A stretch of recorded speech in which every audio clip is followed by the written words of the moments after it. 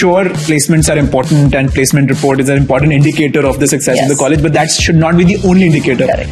You measured the currency of your MBA through how many VCs were created by the MBA program, through how many entrepreneurs were created by the MBA program, because that is your network. And your network is your net worth. So essentially, your outcome was not your placement, but this network of VCs and entrepreneurs and consultants and product managers who then will help you build your life in the future. To me, the fact that we had 6 VC offers this year alone, and this is for the first time we had any VC offers is I think this is probably the first time any college in India has had 6 VC offers. But 10 years down the line, I'm sure there's going to be an ecosystem where these people are investing in each other. If I look at the median CTC, we're looking at something like 33.01. The highest CTC in the report is 67.33, which is the right one, but the actual on-paper offer of that student is 1.04 crores. So 75%, which is 25.54, is what we're looking as your base salary, and then another 14% is what we're looking at first year ESOPs. That again amounts to 4.76 lakh, and then the variable, which is mostly a performance based variable, is going to be another 10% of the CTC, which is like 3.4 lakhs. So another year, Mahak, how does it feel? Good, definitely good. It's been, and I've been here to witness the second placement report. So a lot of experience under my own belt on how things work here. Yeah, absolutely. And this is our third placement report now. This is. And we always make placement reports a bigger deal than I think it should actually be. And I know you have some, opinions on that. What do you think? I mean, in India, we value and I don't know what the word for it is, but we worship placements and placement reports. What are your thoughts on that?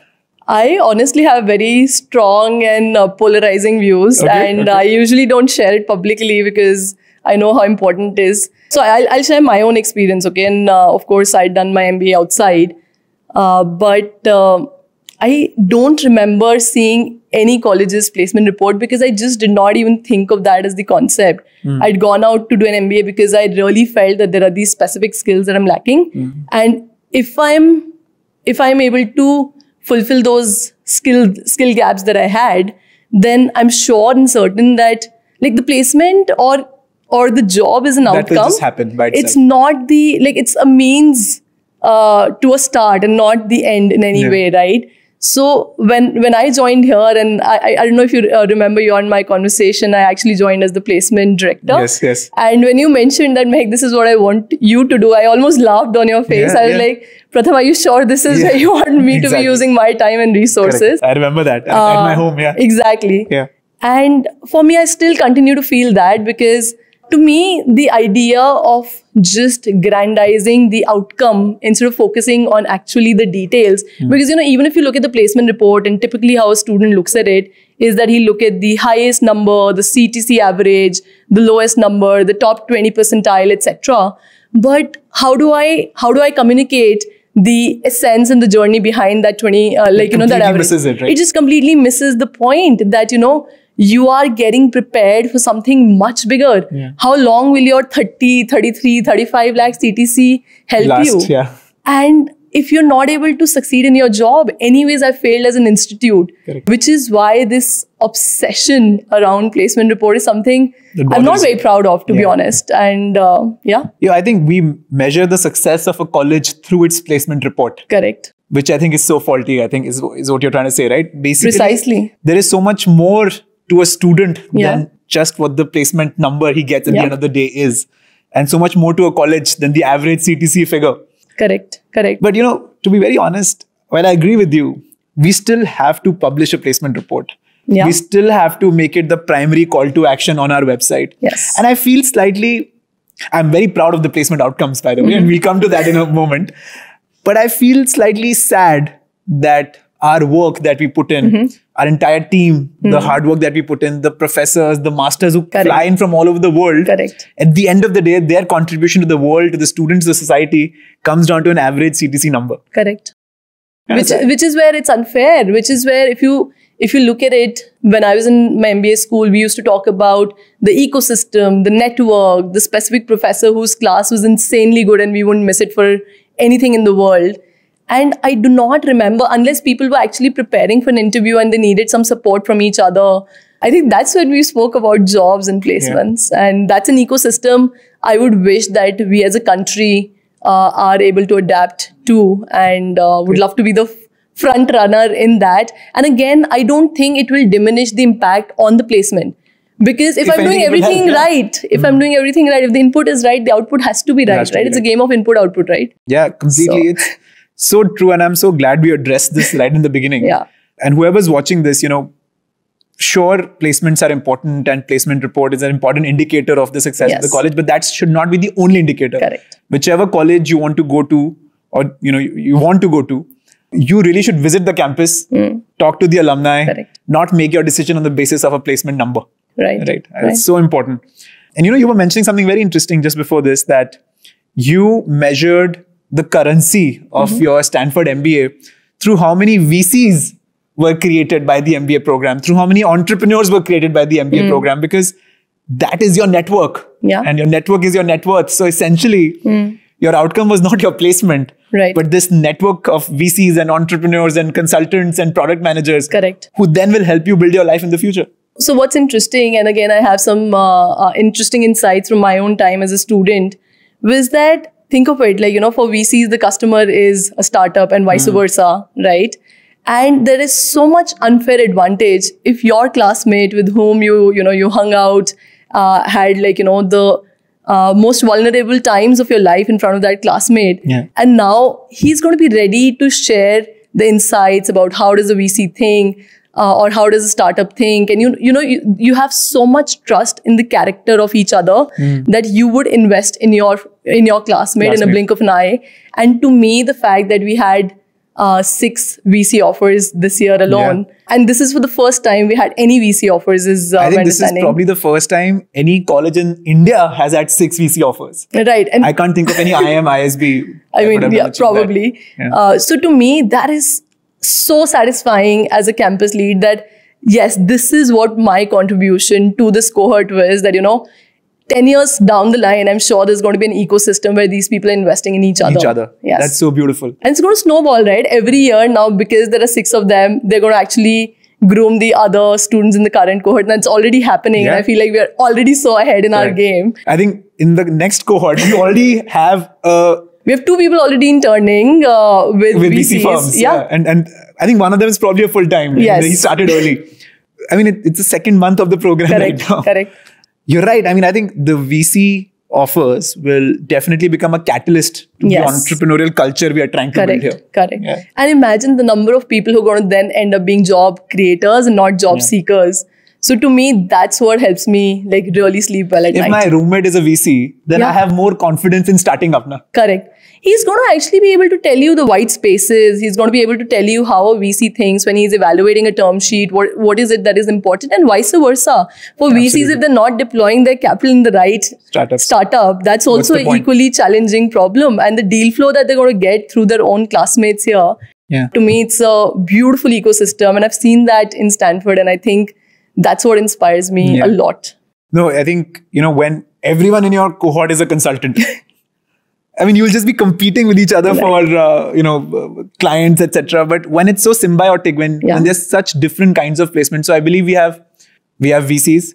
We have lots of students who are in chief of staff or founder's office roles. We have a lot of students who are product managers, marketing and sales, data. I even saw operations, which I did not expect, which is quite interesting. We'd love to double click on that. But I think it's essentially like when you want to start a company now in the future, like one of the students, if they want to, they have all those skills in their cohort. Right. Not everyone's a consultant. I think that's so interesting. And you can dial up someone 10 years down the line and by then he would be an expert in his field. And you can really just launch a new market. Or there's someone, for the first time we had someone who went into the Dubai market. Yeah. And imagine if now as his cohort mate, I have to just launch something in the Dubai market, he will be my go-to person, right? So the first one was, of course, the VC offers. I think 6 or 7 VC offers we have had. I think these include like small VC firms, large VC firms, Indian VC firms, international VC firms. I think we have the entire gambit covered. We do. Right, that's quite interesting. And then the second thing is, I think that we're very proud of, I think both of us, is the international placements. At least we got started there. Yes. I know it's very hard to get, visas and all of these figured out. And I remember in the beginning, we tried to get all of our students Canadian visas. You remember? Australian Canadian visas, Canadian visas. So at least we can start applying, which was a great, I think, start. But we have to figure out how to finish it. But I think just by itself from serendipity, this Dubai offer came in from Talabat. Yes. Which is so interesting. I think there's another one, right? There's one girl who's gone into a remote role with a US company. And so she'll be earning in dollars, but staying in India. Okay. Exactly. So again, life's really good, I'm sure. And she'll have like her visits in US and she'll get trained, etc. You get the best of both worlds. So you're getting the best of both worlds. You're getting to stay with your family still. So then 6 VC offers, a couple offers internationally. And then I think a big chunk of the offers are in the Chief of Staff Founders Office category. Yes. I think we're the category creator there. We are the category creator. I don't think this term existed on placement reports in India. At least I had not seen it when I joined you. Where I was like, what is this? Yeah. And people would ask that, ye kaun sa role hai? You know where this role came from? No, I'm not sure. So the Chief of Staff is actually a position in the White House. Okay.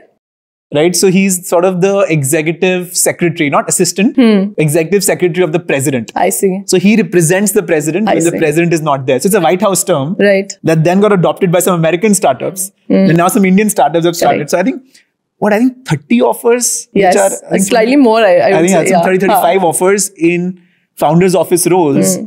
I think that's perhaps the most impactful role one can have post MBA. You get to see the tech. You get to see the product, you get to see, of course, the sales and marketing. And most importantly, you get to see how the founder is running the company. Precisely. Did you have a chief of staff when you were? So we tried to hire multiple times, but we weren't as successful. We didn't know Masters even existed then, you know. But to me, what's also interesting is that a lot of people who've had this VIP experience, who've gone through the entire outclass the venture initiation program. Yes, the venture initiation program. And a lot of them are sure that they want to start up, if not right away, maybe after 2 years, after paying their student loans, etc. And all of them are clear that this is the role which is going to let me sort of earn and learn at the same time. At someone else's expense, but also like still make me more prepared for where I want to be. For me, that's again very exciting because I know that we have like this line of entrepreneurs ready, like in making in some way. Yeah, you know? Absolutely. No, I mean, so like some of the companies that come to my mind, I feel like Zerodha hired another founders office person, Anurag. Yes. And that's a very interesting story. It is. How his creator challenge channel on YouTube and Instagram got him that interview and then finally closure.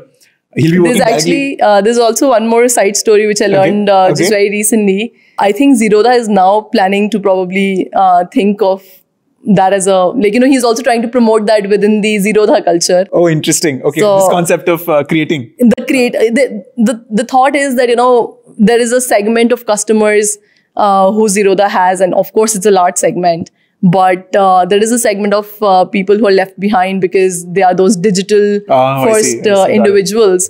And for them, like, you know, this kind of social media presence becomes extremely important. So I hope Anurag is helping them well with it. That was his idea. Oh, I'm saying that he's the one who's propagated that in the company. It's not something that was on top of the leadership's mind, and now he's like sort of pushing the idea, and I think there's a lot of validation. What's interesting about Zerodha is that I remember that in some episode, in some podcast, Nitin Kamath had actually said that I do not recruit from MBA schools. Oh God. Right? And I think Anurag is now the second person he's hired from Masters Union. Yes, he has. In his founder's office. Yes. Which is so interesting. And he's already taken my cohort, the new cohort's data, and he's like, when are the people ready to join? Achha, really? Okay, that's already started. Yes. And I believe that was also one of the first offers. I think his offer came in January only, right? It was very early on in the entire process. I know that some of the companies that have given these offers, some of them are large. I think we have Unacademy, we have a couple others. Then we have Citibank this time. Yeah. No, I'm talking about founders office. Okay, so the founders office. Founders office roles. I think we have. Zepto is going to come for the first time. So they have taken founders office. Yes. That's a good one. Zepto's what an amazing company. Correct. I think they've taken 2 people in. Yes, Zepto has taken 2, and then they came back just last 2 months ago that we're hiring more people and our students have done exceptionally well, was the words of the HR. All right. So again, for me, that's again a lot of validation when the HR calls from the front saying that, Mahak, I need more people. I'm like, this is what makes my life easier, no? Absolutely. That solves for many other problems in the future. I think Then there are also some like early stage startups where I think the Series A, Series B, Series C is happening. And a lot of Sequoia companies, a lot of Nexus Ventures companies, lots of these VC funded early stage startups have also recruited this chief of staff kind of roles. I know Gyanoveda, Salil's gone there. Yes, Gyanoveda, sorry. Yes. I get that wrong always. I think he was so excited when he got that offer. Yes. I think Hike again, Oh yes, of course, yeah. That's a large one. Before going into Hike is another one. Then we had people going to Cars 24. Yeah. BharatPe, we had some students go there as well. So, I mean, I'm most proud of and also most jealous of all the students who are going to get this, front row view to how a company is run. Right. I think that's the best you can sort of do after an MBA. So imagine, for all the viewers, imagine that you get to like live, breathe your life with Pratham. That's what the chief of staff would do. That's probably not the best thing. But there's so much learning, right? Like you're getting an insider into the CEO's head and you're seeing him get things done through different parts. It's like this massive ship has to float together. And someone has to make sure that that's happening. Office now took so many people, right? Yeah. So many also in founder's office. Yes. Hemant, I think. Hemant is there, Pragya is there. There's someone who went in the law part of the company as well. Yeah. Kunark, yes. There you go. And I think that's truly the job of a careers advisory team is not just to match students with the right opportunities. It's also to go and educate the recruiter as to what is the right role for our students, where our students can help you the most. Absolutely. I think that's completely missing from, placement processes world over. Even I think at Wharton, as far as I can remember, that wasn't the case. Companies would come, students will apply, they will get in, done. Right. There was no placement team that was actually reaching out to companies, pitching specific students to specific companies, matching in a way that actually makes sense. Right. It's I think like the placement team model that we have, I think that's something that I'm very proud of. And the way it's come up in the last couple of years, it's so enriching to the student's life. So I'll actually mention one more thing which actually came to my notice just recently is that typically in most colleges in India, you'll see that it's a student-run place-com, and I have a lot of respect for that. There's obviously no taking away from the amount of hustle that goes into it. I've seen my own classmates at NSIT being in place-com and working day in, day out to get the entire cohort placed. But at the same time, what becomes unavoidable in such scenario is that these place-com members become in some way superior humans within the cohort. Yeah. One, there's a lot of power dynamics difference, which is not what you want within your class, I would say. And it's sort of unfair for people who are not part of place-com simply because they didn't choose to be part of it. And the second is that I think there have been times when a company came and the rest of the cohort did not know. Yeah. So again, that might be slightly unfortunate for those who did not choose to be in place-com. What students love here is that there is no one who is not intended to do the right thing for the student. All the interests are aligned. Exactly. So everybody consistently is just working to make sure that we're doing what's right for our student, being there when they need us. I remember Shivani came to us when she had both those offers, Zomato and CRED. Exactly. Yeah. So that's a great problem to have. That's a great problem to have. But like she came in with those two offers, and I was like, you should do what you think is absolutely right for you. And she was very mindful. She said, where do you have a stronger relationship? I want to make sure. We're like, no, you should do what is right. Right. Yeah. And that's what our job is, right? To be those guiding lights in some way that you do the right thing, and let's do it professionally. Let's make sure that we're keeping all parties informed. Let's make sure that we're being respectful of the time that's been spent on the placement process, but also not shortchanging our own students and their career and their dreams. Yeah. Because even if she joined the other place, she might just leave in 3 months. What would you do then? And I think one offer was actually much higher than the other one. And she actually chose the That's a lot of time that happens, which student just does what is right for them. But this time, I'm also very proud of the students who actually took up a lower offer, but a better role. Correct. Or more suited role. There is no better or worse. But a more suited role. People did not run after money. I mean, that probably took away from some of the numbers in our averages. Right. But at the end of the day, the students are much more happy. But Pratham, that is exactly what I'm saying, that why should that average number be glorified beyond its due respect? I mean, of course, as a campus, I want my student to do well. But it should not be over and above everything else, because then I, as the director of the MBA program, is optimizing for the wrong things. Wrong thing. You're optimizing just for the number and not for the actual career that the student deserves. The fulfillment, the right fit, the excitement, everything. Yeah. No, but obviously we should also address the fact that this was a tough year. Oh God, yes. This was a tough year.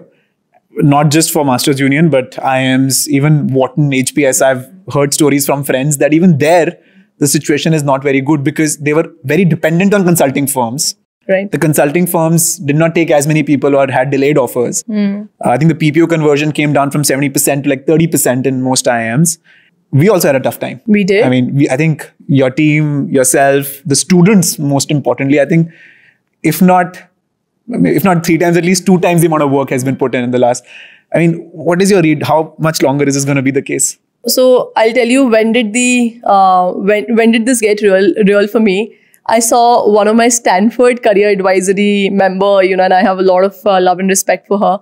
She had posted that, we are excited to see if people are going to recruit, etc. To me, that was like alarming because I've never seen Stanford do that.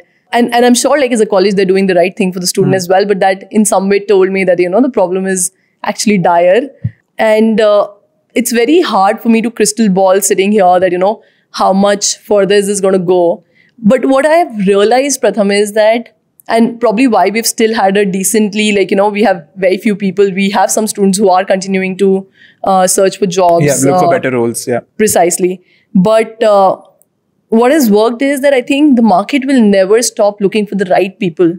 There'll be, you'll probably stop hiring the plus ones where, you're building that extra layer of cushion where you're building for maybe 5 years down the line or 3 years down the line where you're training your candidates, etc. But I think there's a lot of demand for very high quality talent at this time because the situation's really, really dire. So every company is looking for the right person and people were ready to spend for that right person.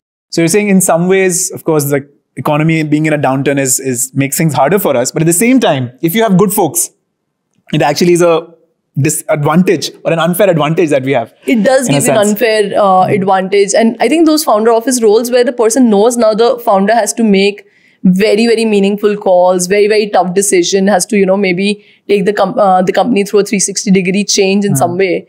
So you need people who can do that with you. Okay, let's talk about 2 things. One, I want to talk about, how the placements and the placement process at Masters Union actually works. Right? Of course, I mean, the understanding is that, there's this group of 60 companies that come every year and we host them and then, they would make certain offers. At Masters Union, that's not how it works. Yeah. Right? We look at the students, we see, okay, these are the students and these are the kind of companies that they'll be the right fit for. And then we proactively reach out to those specific companies. Right. Right. And that way, the universe of companies that we are targeting is unlimited. Right. As compared to just hosting 60 companies on day 0 and 20 companies on day 1 and 10 companies on day 3. You know what I mean? No, absolutely. So what's interesting is that we'll have all types of students, right? Out of the 163 students that we had in the batch that's graduating in 2023, there was a pool of people who came in very clear that, Mahak, I want to go in the legacy companies. And for me, I know very clearly that legacy is going to get cracked in the 0, 1, 2 wala method because that's how they go to all the business schools. And your BCG, your Birla, your Citi. Correct. So then I know that, there's part of my students who wants that. Then there's a part of my student who really wants to, explore a lot of roles, take up live projects, take up internships, etc. So for me, it's very important that my systems are robust to not have a cookie cutter approach in any way.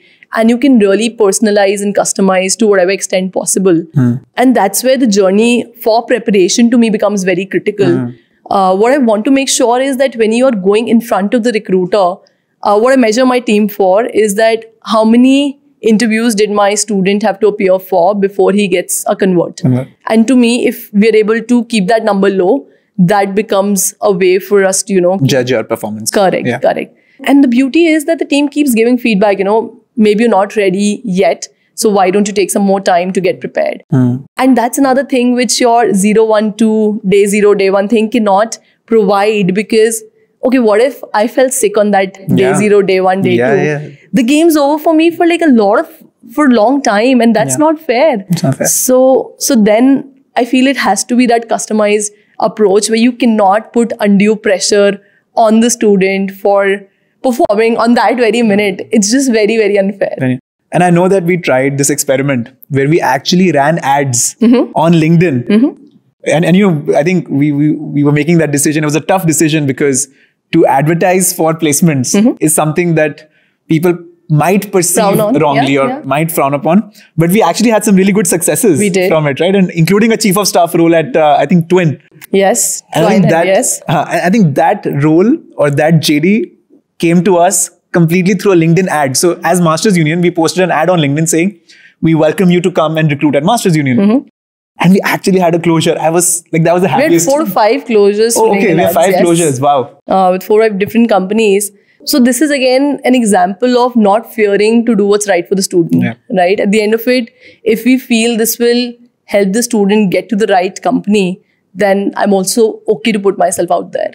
And how many CHROs did we host this year? Oh my God. You know, because you can't just go to somebody and say, hey, place my students, take my students, right? Like you have to build that relationship. You have to warm up to them.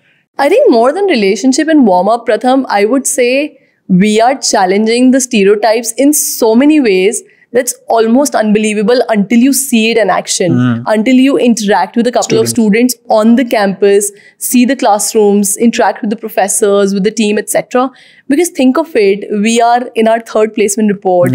Our averages are beating a lot of top B schools consistently. Our students are outperforming. We've had students who've gone into building startups, have featured on Shark Tank, gotten money from Piyush and Aman in the process, have hosted people like Deep Kalra who are like, I am blown away by this process. So to me, this is a magical place that we're creating. And to believe that something like this exists right in your backyard, it's very hard. It's just that problem of not being able to imagine the mammoth moment that we're creating here. Absolutely. Yeah, I mean, I couldn't have put it in any better way. I mean, it's such a magical place. Right. You really have to come, visit, and I welcome everybody. The doors are always open. Doors are always open. But I think like I was just looking at the list. It's in the placement report. Yes. I think we hosted some 30-35 CHROs. And 30-35 is the names that we've put there. Okay. There's a list of 100 plus CHROs, CXOs that we've hosted in the last 1 year. At the minimum. At the minimum. Yeah, and I think that's also the amount of effort that showcases the amount of effort we put in into placements. And you know, one thing I also want to knock upon is why do you think our students end up doing so well? Right? I mean, to be very honest, not all of our students are 99.99. Of course. Not all of our students are 800 on GMAT, right? Yet, when it comes to interviewing at the same companies, you know, that are going to IIMs as well, our students end up performing, if not better, at least equal, right? So what is it in the curriculum that, you know, the CHROs might have told you in feedback sessions that helps our students, you know, be able to crack all of these things? So the first thing that really stands out is the willingness to just roll up their sleeves and get their hands dirty. So that attitude, and I think, and I was talking to an alumni and she puts it very beautifully, okay?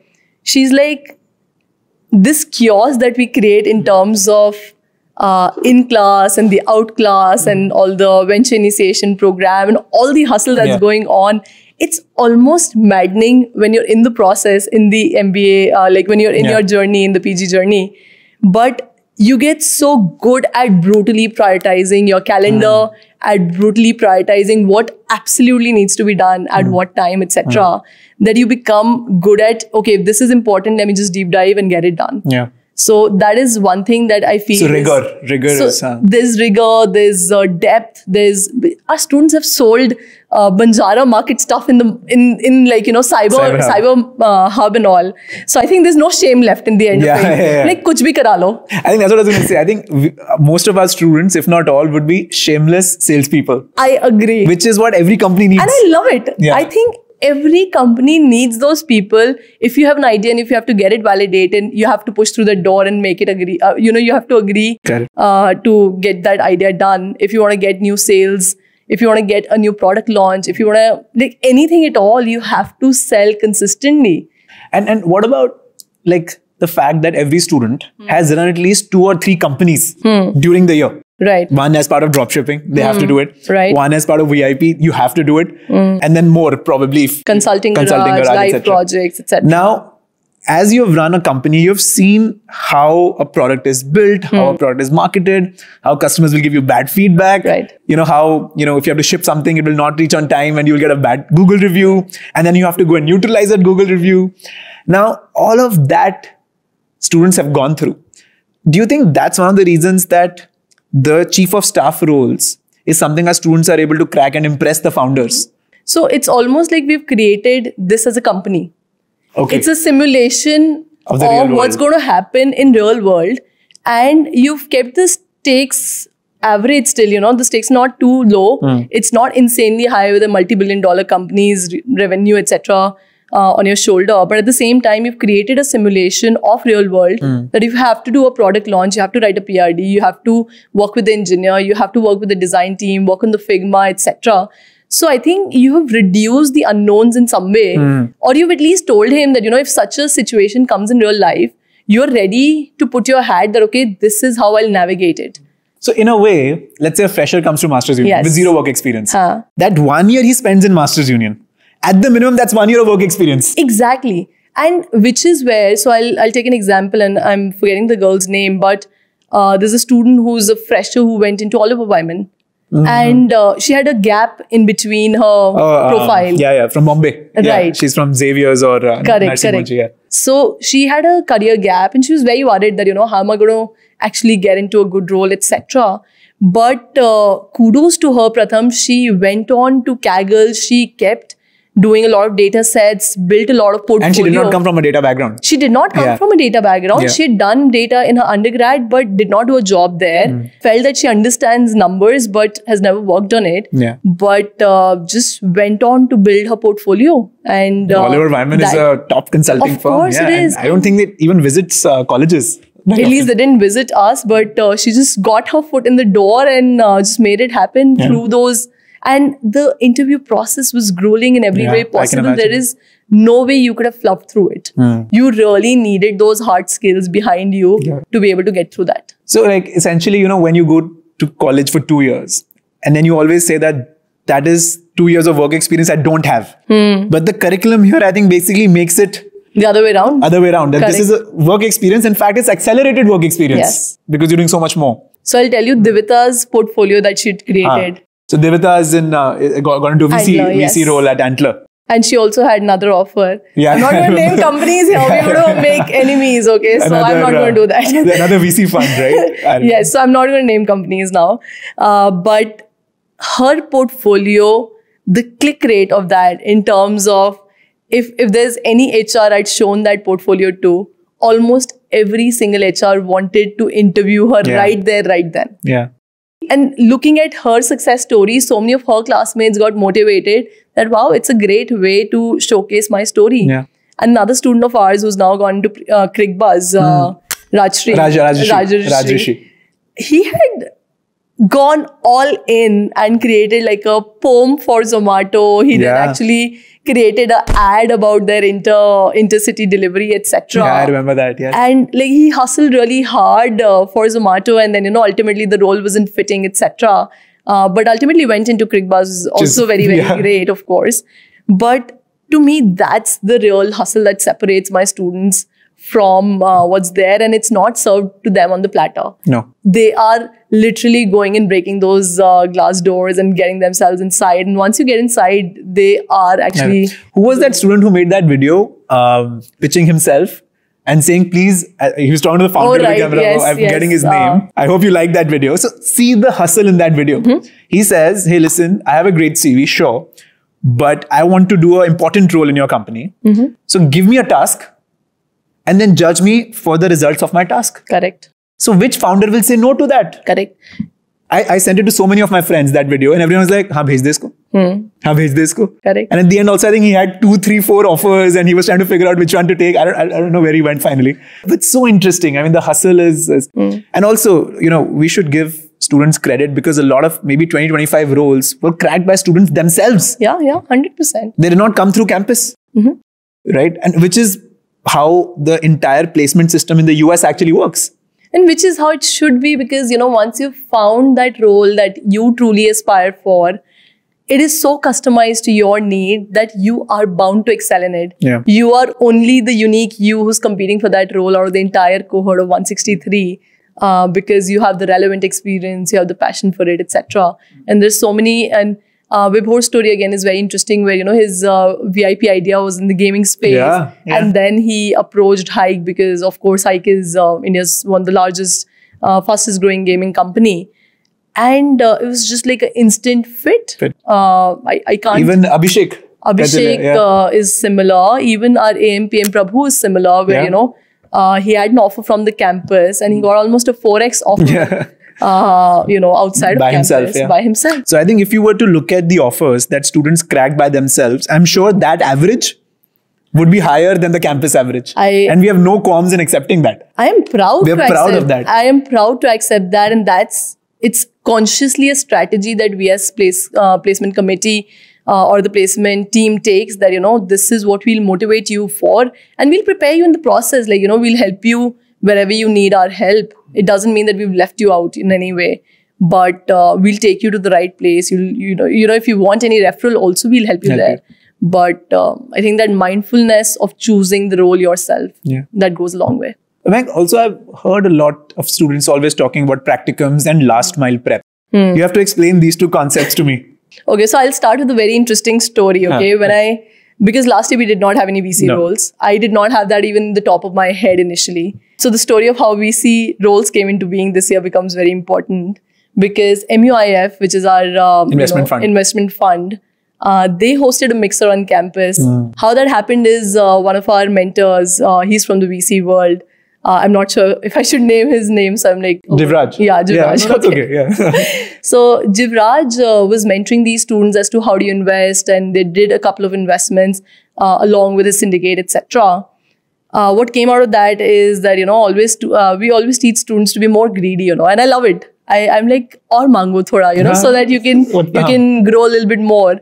So they were like, Jivraj, we want more people to be on campus. He's like, let's do a mixer. And he made it happen with the student effort. Right here, right outside. Right here. And there were 70, 80 VCs, early stage investors. The Dine Out founder, he was invested in one of our student companies, which we found out at the mixer. Which we found out at the mixer. It was so surprising. And he called that student up. He's like, "Tu masters Bullspree. So that, to me, that was incredible because so many students ended up finding, these summer internship equivalent, live projects. Just networking on campus. Yes. Yeah, it's so beautiful. And that's when we actually requested Jivraj and one or two more people who came to the campus to come to the campus more regularly to take that practicum for students to get ready for VC roles. So that, they understand. So it was Sahil and Jivraj, I think, who led the VC practicum. Correct. Thanks, guys, by the way. I appreciate it.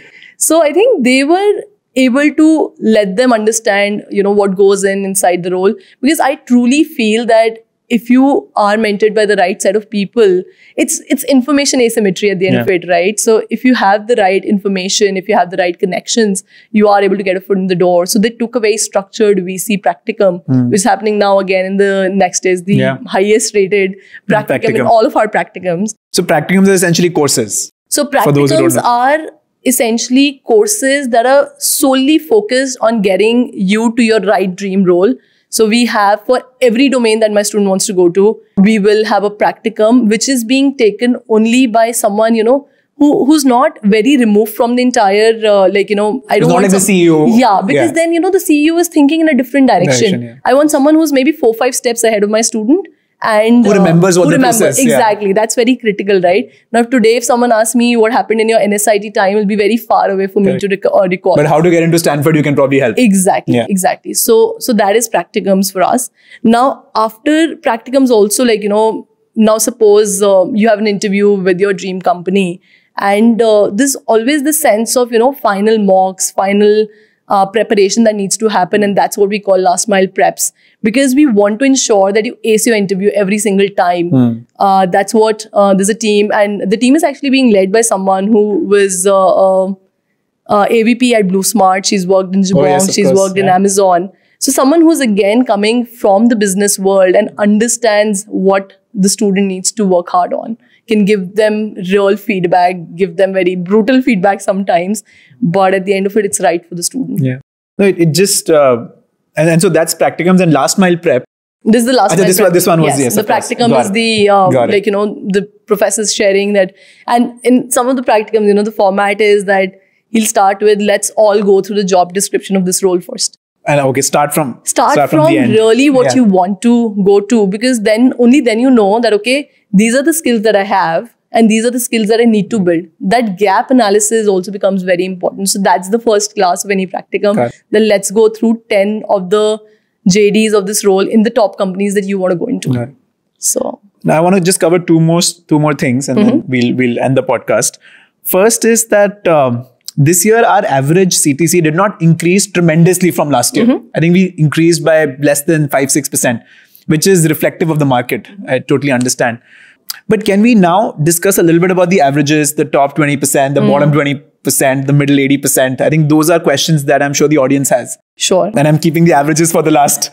But I think we almost hit 34 lakhs, I think, this time. Yes. Okay. I will have to take numbers because I hardly remember all the numbers. I believe it's around it's around 34.06. Yes. Yeah.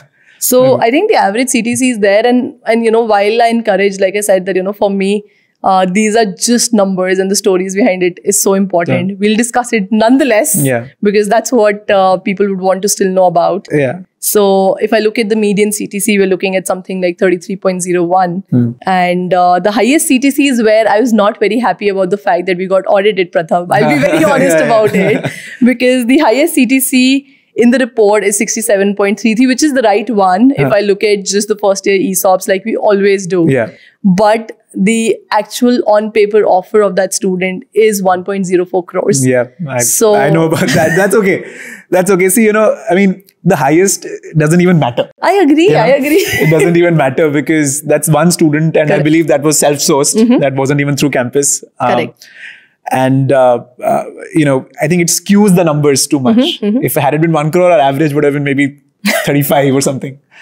I think for me, why that number still mattered is that I want more people to believe that they can achieve more and more. So it's about knowing that this is doable. From here, here, you can aim for this. And that's why I and my entire team are now aiming for many of these. And the true test is when we'll have that first year number being 1 crore. Which I'm sure we will achieve. It's a matter of time. But that's something I'm incredibly proud of the student to have done. And he also was working with that company during his, he was doing live project. A live project. Oh, exactly. Wow. Which is where being able to negotiate such a high number becomes possible. You can do it. Exactly. I mean, you have some standing to be able to negotiate. You've proven your worth to the company. Otherwise, being able to negotiate such a high number yourself might be actually... This year, it's an insane number of people are doing live projects. Almost, I think, 1/2 or 1/3. So I think a little more than half of our students, because we saw live projects working so well. So then we actually brought it as part of our outclass activities. And sort of institutionalized it so that more and more students are doing it. And there are people who are doing it with Microsoft. There are people who are doing it with a lot of startups. So that's happening as well. The top, I don't know if you're at the top 10% or we're at the top 20%, I think. So we have top 25% of the average CTC is at 44.76 again. Yeah, that's I think similar as last year. Precisely. It's very similar. And again, the bottom 25% average CTC is around 21.61. And I've looked at this number that, people with less than 1 year experience, a lot of them fall in this bracket, and which is totally great. Which is totally fair. But also I feel like, I know there are some students who had better offers, but they took a sub 20 offer also. Because they just love the company that much. Yes. Right. And sometimes also about the location. I know some people have compromised on the CTC for a favorable location. Correct. Because they know in that city, they will not have to pay rent because they live there or whatever. Right. And that also, and I feel it's about making the choice which really does suit you the most. If your family is there, it's not just about the rent, right? You're getting to stay close to your family. I know the something's money can't buy. Something's money can't buy, Pratham. So for me, I think that's beautiful. Like if someone asked me, I left US to come to India to be with my family. That was the only reason, right? Correct. Also, I was very bullish on India. That was also a big reason. But it worked out, right? That's the point. The numbers look great. Numbers are, I think, there. And I think we've already discussed the percentages across roles and across industries. I think one thing I wanted to touch upon is the divide between the base, the variable, and the ESOPs. I think people always have this sense that the CTC figure is a mythical figure. Then nobody actually gets that. And I don't believe there's any placement report that actually clearly, transparently illustrates that what percentage of the offer is base. Right. So I believe for us, it's 75% is the base, right? That's what you're going to get in your hand. Yes. So 75%, which is 25.54, is what we're looking as your base salary. And then another 14% is what we're looking at first year ESOPs, like I mentioned again. It's not the 4-year ESOPs because usually companies give out 4-year ESOPs. So that again amounts to 4.76 lakh. And then the variable, which is mostly your performance-based variables, etc., is going to be another 10% of the CTC, which is like 3.4 lakh CTC. 3.4 lakh. But my sense is that there are so many different ways to calculate CTC. Like we use a certain methodology. Right.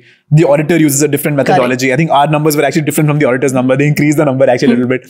But and every other college uses it in a very different way. So, just by virtue of the fact that there is no fixed formula to calculate CTC, we should not compare CTCs of one college to another. Precisely, it's not an apples to apples comparison in any way at all. Because there are colleges which are taking all 4 years of ESOPs. Which again, some colleges take, or some auditors also take the gratuity into it. Correct. Some colleges also take the medical insurance into it, which is fair. I mean, like I can understand why. So that makes sense. So just so that you guys know, so that everybody knows that the placement reports are very specific to campuses. It's very hard to compare one to another, right? It's very hard to compare an audited one to an unaudited one. It's very hard to compare one that is drawn out by a PlaceCom versus one that's drawn out by a career advisory team, right? It's so different. I think one more thing perhaps we can touch upon is what's happening with our alumni, right? I mean, we don't forget our alumni. We have had 2 cohorts that have passed out, 2 years ago and 1 year ago. And we also try to keep a track of what they are up to. Correct. Right? And of course, last year the market was good. This year the market is not as good. But I think like a majority of them have gotten promotions. What is the exact number? I think. So first of all, to the point of remembering our alumni, we had 2 of our cohort 1 alumni who got married recently. Oh yeah, of on campus. Yes. With Mittal just today in the morning. For us. Yes. So I think we don't forget our alumni and they don't forget us at all. Especially if they met on campus and they got married after. Correct. Their wedding card had Masters Union with on it. On it, the background had a sketch of Masters Union. That was so beautiful. It was. Yes. And congratulations. It's a great story of how they met. By the way, they're not the only one. There are many others. There are 4 couples business in the first cohort. For that. So this one, I would say, is not unique to us, but it's endearing to see those relationships go beyond the campuses. Beyond the campus. No, but so much of the story of Masters Union is also the story of India. Like how India is sort of breaking bounds, how India is sort of challenging status quo on a global sphere, and how India is doing business so differently. Whether it's UPI or ONDC, etc. I feel like somewhere we could be, as Masters Union, be the disruptor in the education space. And then India is like a great place to experiment. I don't know if there could have been a Masters Union in the US. I agree. No, I agree.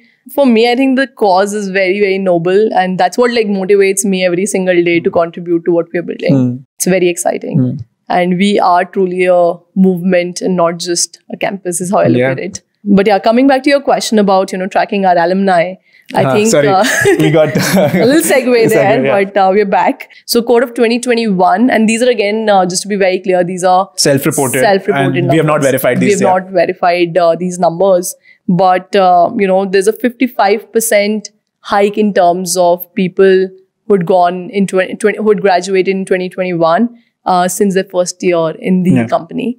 And similarly, if I look at year 1 promotions of cohort of 2022, that's coming to around 22%.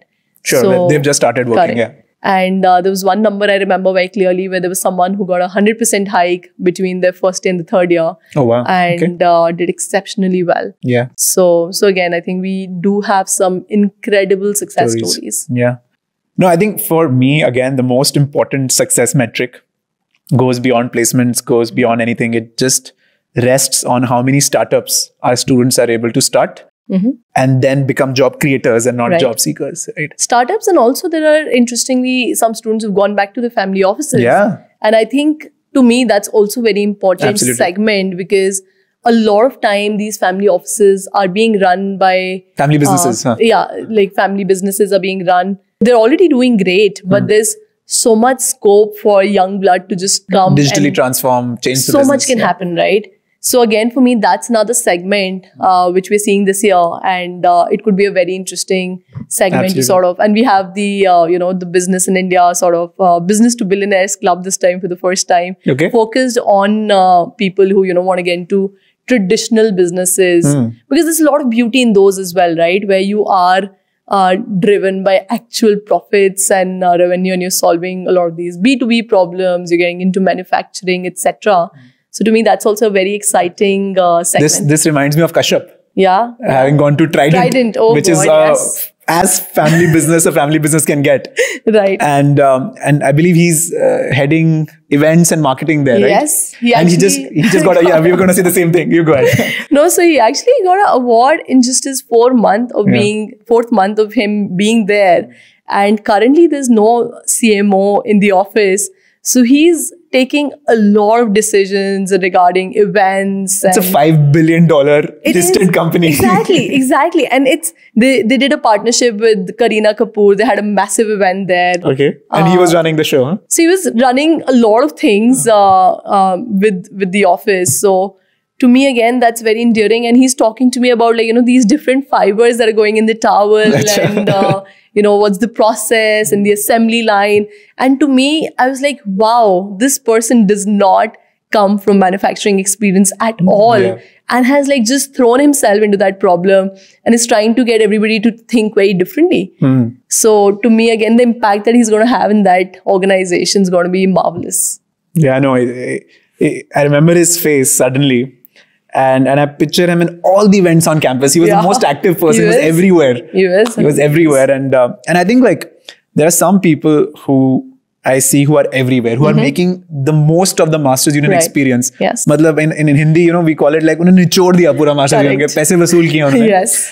And then there are some people, I'm saying this very honestly and openly, who don't make use of the Masters Union experience.